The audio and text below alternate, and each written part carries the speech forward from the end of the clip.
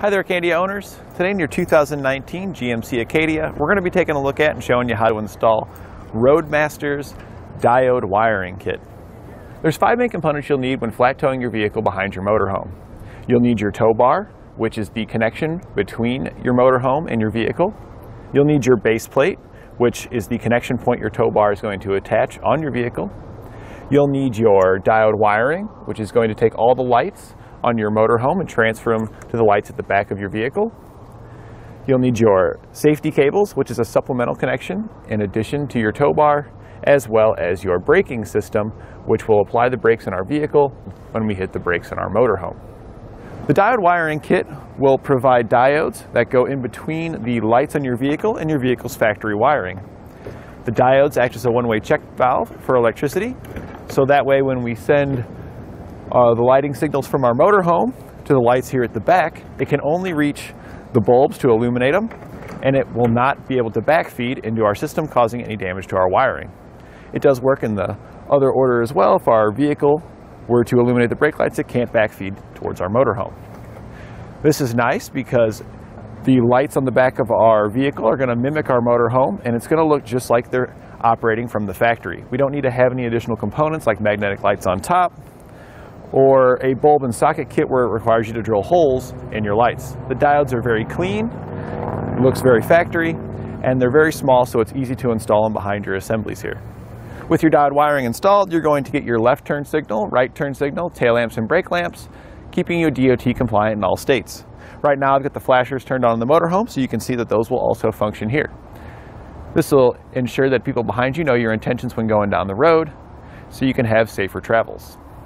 Included with your kit, you're going to receive a cable that will have a 6-pole on one end to plug into the vehicle and a 7-pole on the other to plug into your motorhome. You'll also receive your 6-pole connector here for the vehicle side to complete your wiring. You'll also get the wires that you'll need to run from the connector to the diodes at the back, so really you've got everything you need to get this up and running on your vehicle here. We'll begin our installation by removing both the driver and passenger side taillights. To do this, we'll use our flat-bladed screwdriver to pop off the caps, exposing the screws. There's 2 on each side. We can then remove the screws beneath the caps with a 7mm socket.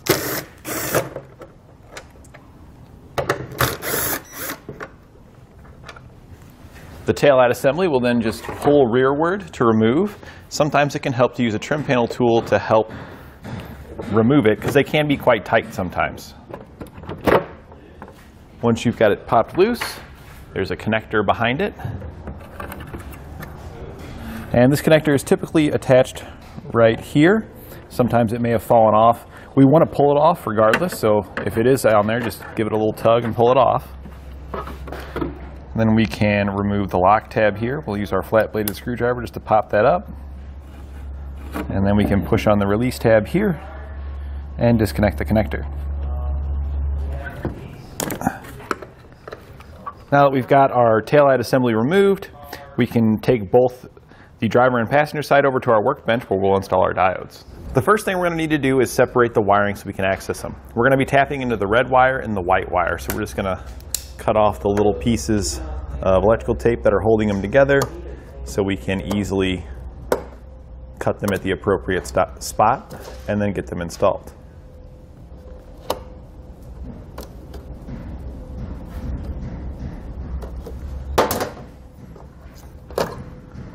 So we're just going to do this for each spot until all of our wires are separated. Now that we've got them separated out, I'm just going to untwist them, get our 2 wires we want out.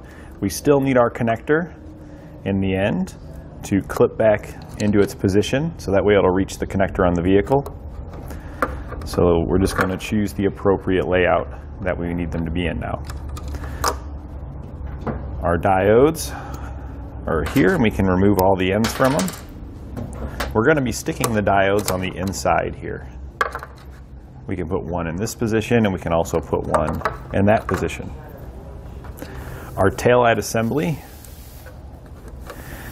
has a bottom down here. You can tell by this little tab here where it locks in. That's the bottom. So that means our connector is going to face this direction.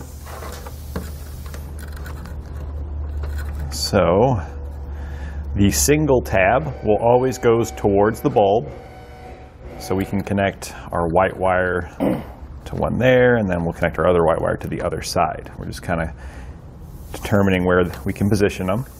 Looks like that's going to be a pretty good position for us to be able to connect our wiring. So we can go ahead and cut the wire.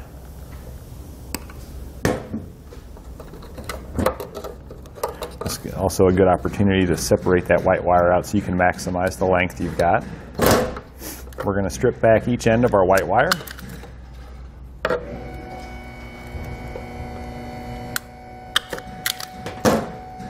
And we're going to attach blue spade terminals to each end that we just stripped back. We will be doing the same thing with our red wire, but it's best to just do one at a time since it is a pretty tight fit behind the assembly. And this way we can make sure we've got them where we want them to where it's all going to fit.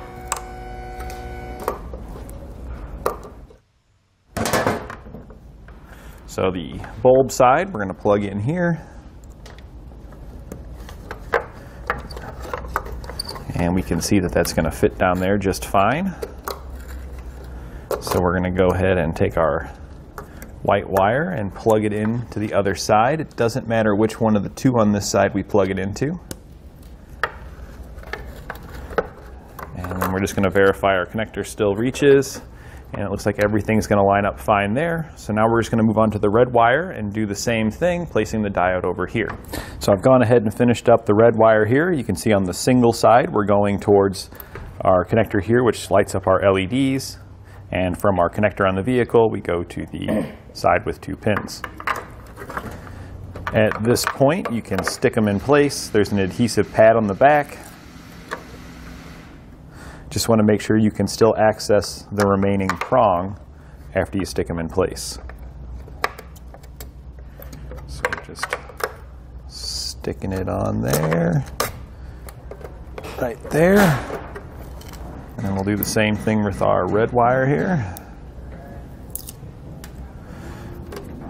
And actually with this one, I'm going to move this one over because this one should be a little easier to access.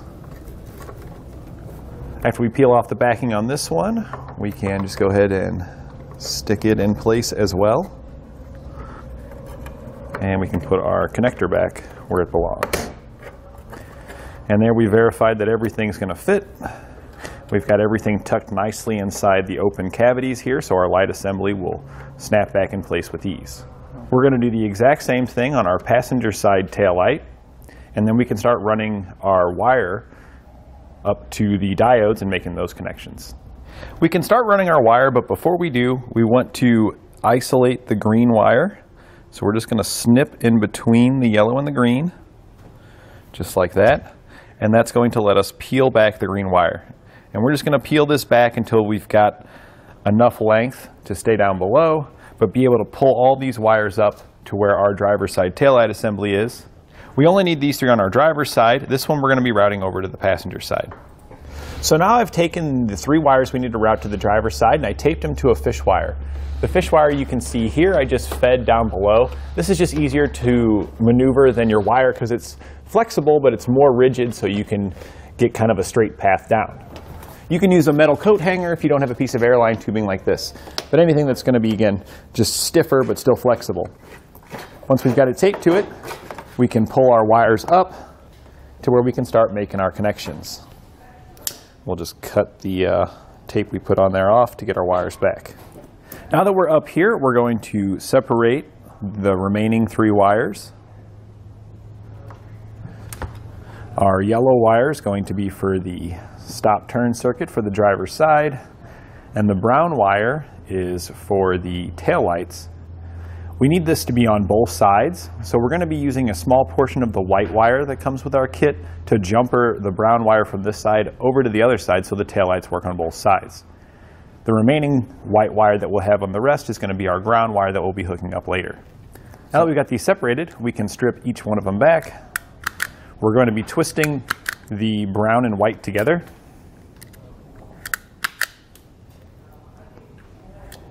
And on the ends of these wires, we're going to be crimping the remaining spade terminals.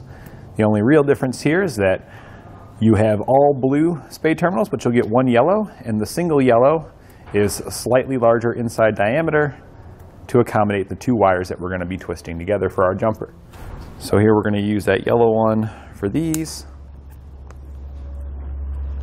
and then we'll use the blue one for our yellow wire here. At this point, we can connect these to our taillight assembly. The yellow wires for our stop turn, so that's going to go to the white wired circuit. So we're going to just plug that in right here onto that diode. They are quite tight, the two connectors, because they're very close together. So you are probably going to have to push pretty hard to get that guy to snap on there. It's going to be the same with this one over here. It's actually even a little bit more difficult due to the yellow being slightly larger, the yellow spade terminal. But we're going to take the brown and the white then and connect it to the red wire circuit, because that's our tail lights.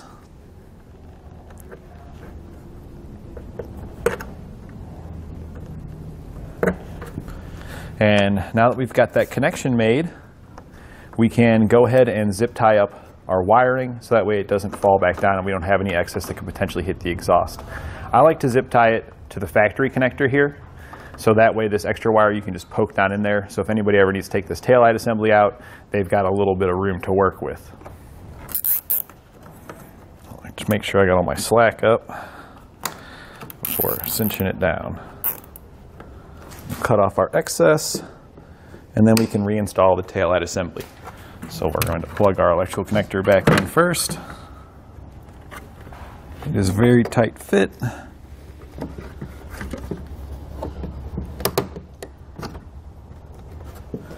And then this extra yellow wire, we can just poke it right down in there. And then just line up your tabs and push the whole assembly back into place.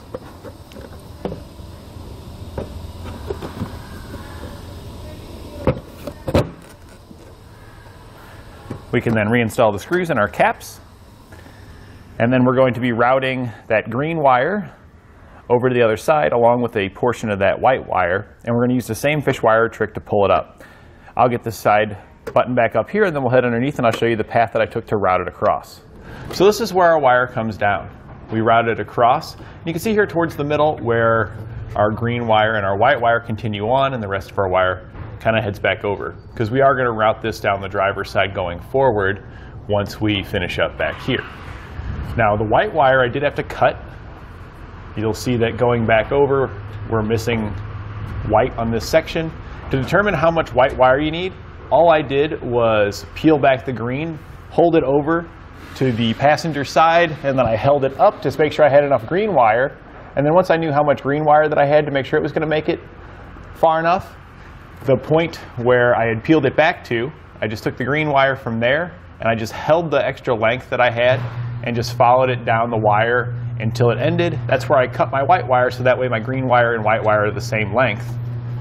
And then just continue routing them over, zip tying it to any factory wiring along the way. Because our factory wiring is going to be in a location that's going to be away from our exhaust, so we don't have to worry about it melting. Once we got it routed over to this side, we used our fish wire trick again over here to pull the wiring up to that taillight assembly mounting area. And here I got my green and white wire pulled up. I went ahead and put the spade terminals on them, then made the connections to the diodes. You can see that the green wire, which is our stop turn, went to the white wire diode, just like we did on the other side. And our white wire is an extension of that brown wire, and that goes to the circuit that's tied into our red wire for our taillights. Gone ahead and put this side back in place. So we finished all the wiring here at the back of the vehicle. We now need to take the rest of our wire and route it towards the front. We're also going to hook up our ground wire while we're doing that. So here we are underneath. I've routed the wire to the front. I was going to show you the path I took. I'm zip tying it to factory wiring along the way. The first thing I did though, when heading forward, is I went above the heat shield here to stay away from the heat of our exhaust. We stay on top of the heat shield till we come out the back side of the heat shield here.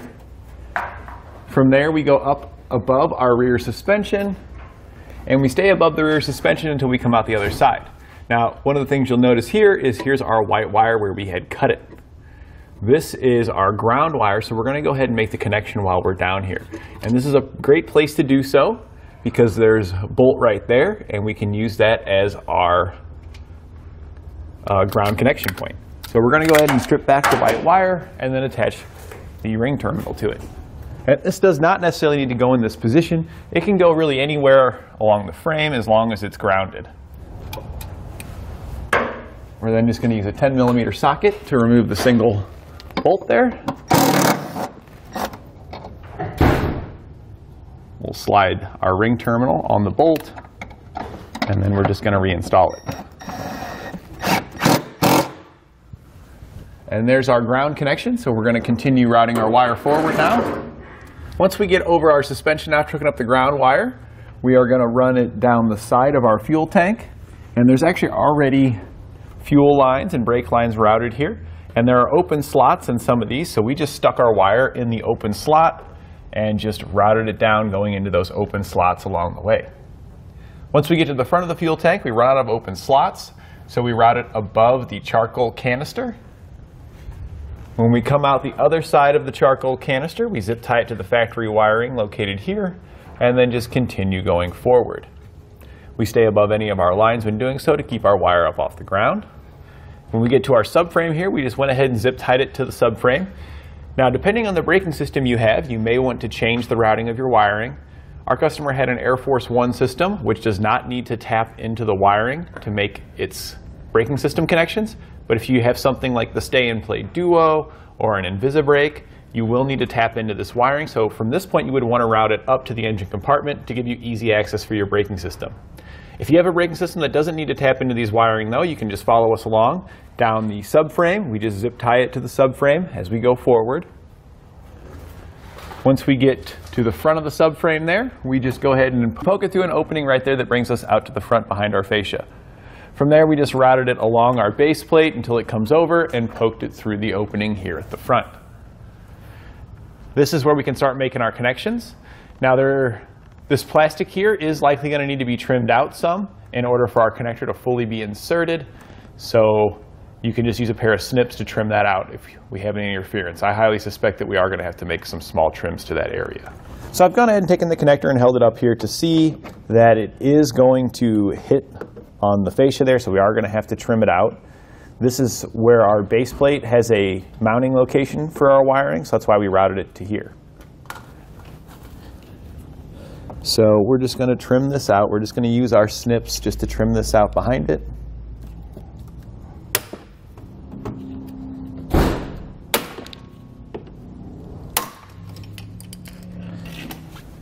Now that we've got a nice opening there, we're just going to make sure that it's going to fit. And it does go all the way up against our mounting location there, so we can go ahead and start making our connections. Included with your kit, you are going to get a bracket. This is a mounting bracket for your 6-pole here. You may or may not need this depending upon your install. Since ours has mounting locations on the base plate, we really don't need this bracket. But since we're using an Air Force One braking system, this bracket makes a great bracket to add additional components, because we're going to be installing it just like that, right behind our connector. And that gives us an L bracket here to make our mounting location for our braking system components. So we can now start making our connections. I do like to leave some excess wire just in case you want to add any additional components or need to make repairs in the future. Just want to be able to pull it out so you can access the back. So this will be far enough to do so. So we're just going to trim it right there.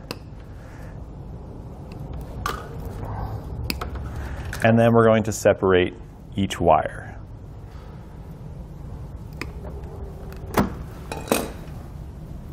Once you've got all of your wires separated, you'll want to strip each one of them back.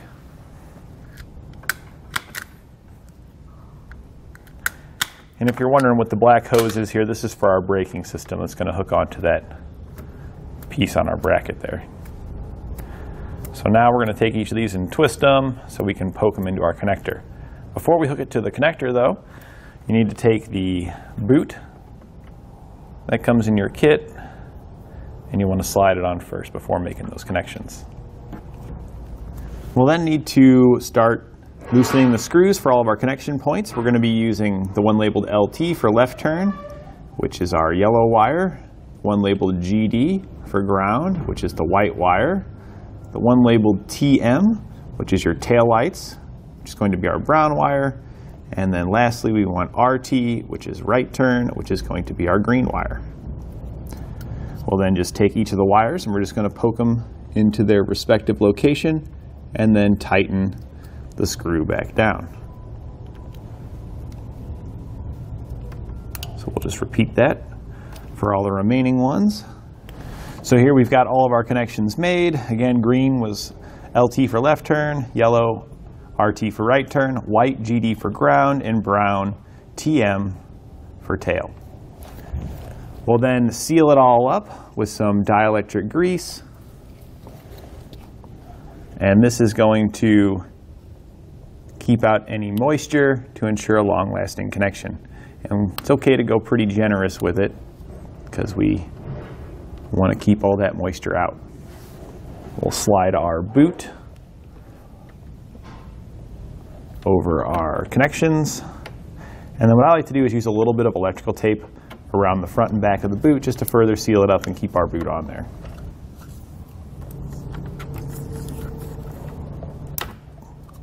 We can now go ahead and mount our connector. You don't need this bracket again. We're going to be using it for our braking system. So we're going to slide our bolts through. And on the other side, you don't necessarily need it. We're using it mainly for our braking system that we've got here. But we're going to put a few washers on the back to space it out a little further. And that's mainly for clearance down here on the braking system parts. But if you feel that it sits a little close and you want it to be a little more easy to access, you can add a couple of spacers in there too. We're just going to be using some washers for spacers. And then we can just run the self-tappers into our mounting bracket that comes on our base plate.